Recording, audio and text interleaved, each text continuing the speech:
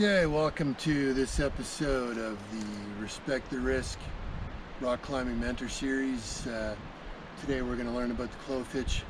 Clove Hitch would be one of what I would call the essential knots that you need to know for rock climbing.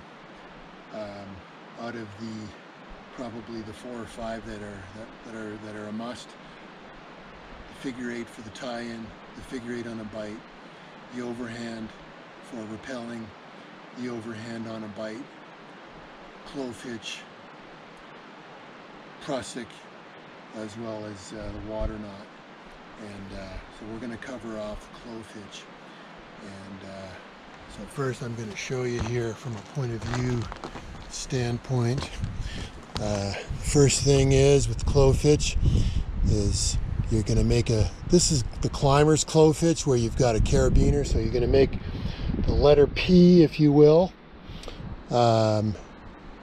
with the horizontal part of the P that comes around on the front, and then you're going to make a P facing the other way, but you're going to bring the vertical part of this P on the front of the rope.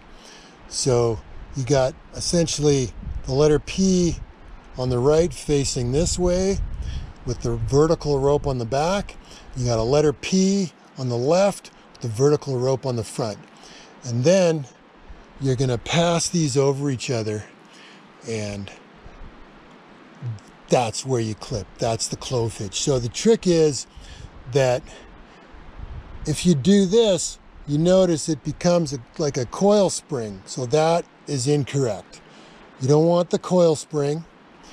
You don't want to do this and fold it like a book. That's wrong. You want to keep them in the same plane, but just overlap. So it's these two circles stay flat with each other, and you just bring it over, and then there's the telltale for the Clove Hitch. So again, we'll show you that again. You're starting with a P, like in the alphabet, with the horizontal rope on the front of the P. The second P faces backwards, and the vertical piece is on the front. And you're going to bring it over, keeping them flat. See that? It's flat. And the back one comes over top.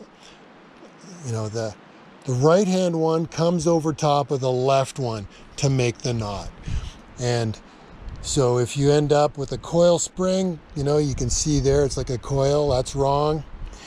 And you don't want to fold it like a book. That's also wrong. You want to keep them flat where the right hand P goes over top of the left hand P, and then there's the telltale. Now we're going to show you that, and we're going to clip it into a carabiner here in a minute. Showing you one last time. It's the P, the horizontal rope on the front, the P facing the other way, and the vertical piece on the front. We're bringing it over.